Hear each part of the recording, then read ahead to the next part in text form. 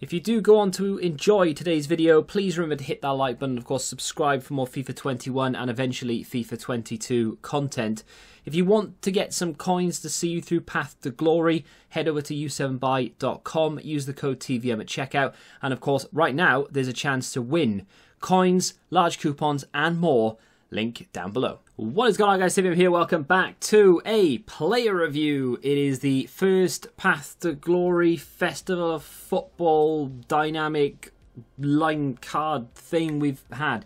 So here we go. Ptg Golovin. He is the worst card you can get in the Festival of Football Path to Glory that is currently in packs, or that are currently in packs. However, he still is around 100,000 coins, and he's still arguably better than most Team of the Season cards. So that's what we were expecting, or at least hoping for through Team of the Season, because the majority of Team of the Season was poor, apart from those the 2 weeks we had of Bundesliga and La Liga. They were fantastic, and then every other team was just, you know, it just fell by the wayside. It was poor.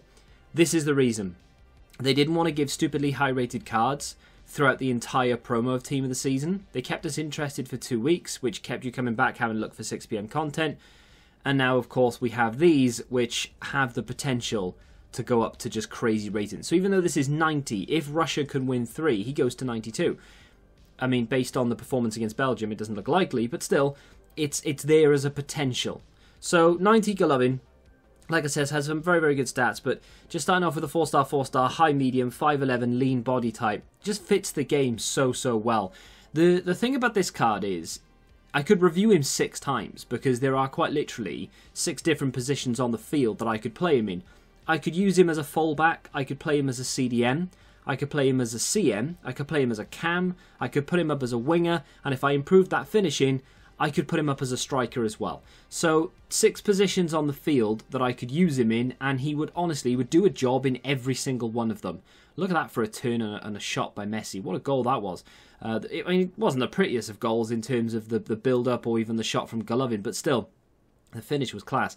So, where did I play him? I mean, primarily he was in and around the cam area. To be honest, I think a box-to-box with an anchor on him is probably his favoured position for this game, because he's so well-rounded and because he's capable of doing a little bit of everything. Either an anchor to boost up the strength and a little bit more on the pace, or give him a gladiator and use him as a box-to-box. So when he's going forward, you're able to shoot because he gets 99 finishing, and then his defending also pretty much goes up to 99 as well. So you have 2 very solid options in playing him as a box-to-box or just an outright CDM. Either way, it's a card that can come on off the bench if you really need him to do an awful lot. His finishing was very inconsistent. He was very good some cases, and then in other cases he was just completely awful. But I really liked his shot power. His ball control in general is actually pretty good. Not the best first touch in the world, but still it is pretty good. Lovely passing on him though. I mean, his passing is, I wouldn't say 100% accurate, because this is FIFA. Passes will go wherever the game decides they want them to go. But yeah, his passing for the most part is actually really nice. Can't quite lift that over the top of Ter Stegen there, unfortunately. But I'm a big fan of this card. I think he's really good. He lives up to the rating, and that's how I do the overall rating these days. It's not out of 100 anymore. It's out of the exact card rating. So I wouldn't say he's better than his station. He doesn't feel better than a 90, doesn't feel better than I expected him to. He feels exactly how I thought he would, and I'm very happy about that. So for around, you know, 95 to 100,000 coins, I'm going to say that at some point, probably on Tuesday, we'll get a guaranteed Festival of Football or Path to Glory player pack as an SBC, and then prices might come down a bit more.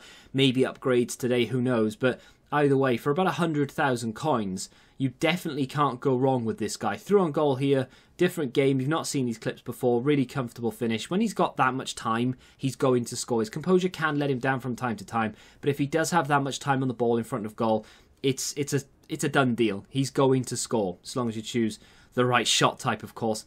Anchor or a gladiator is what I would go with. Marksman if you are going to play him as a striker. But yeah, really nice card for 100k, and that is the worst one.